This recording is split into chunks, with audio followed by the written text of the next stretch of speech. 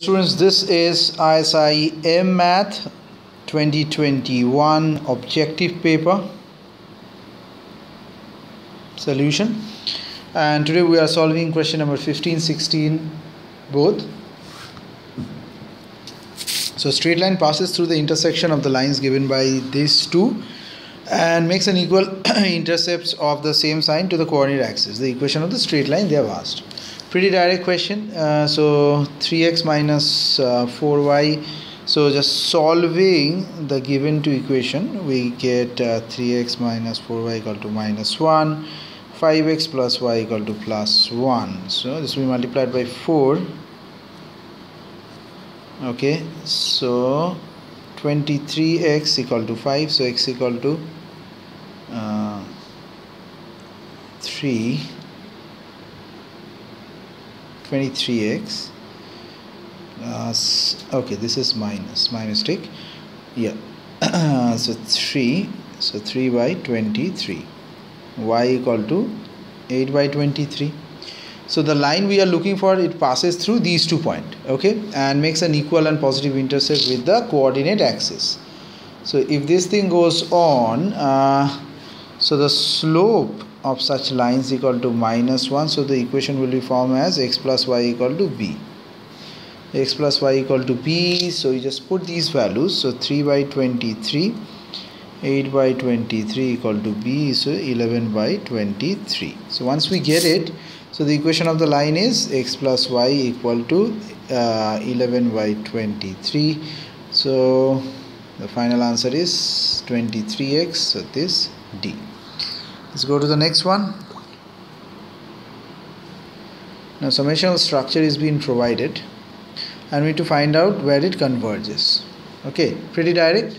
So let xn equal to 3.6 ... 3n divided by 7.10 ...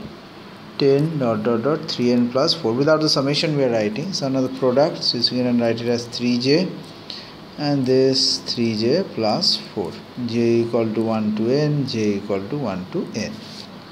So now applying the ratio test,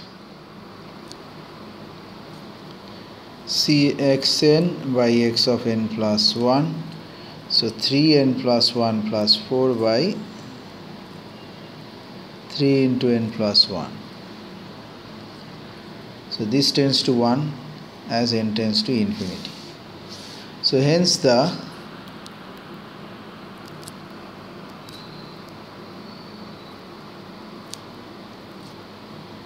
radius of convergence of the power series equal to 1.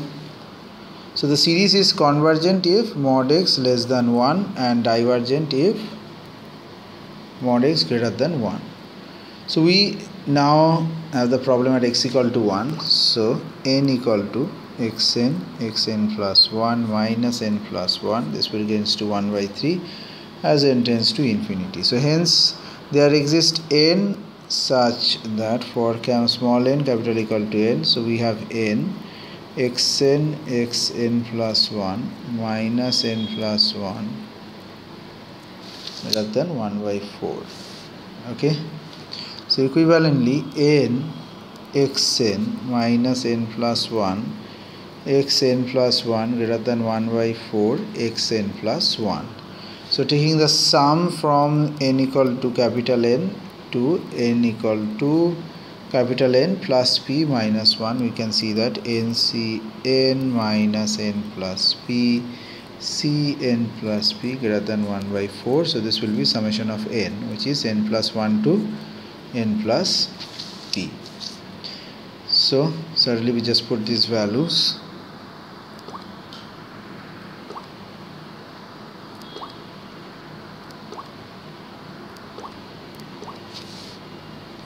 So summation of n plus p to n plus 1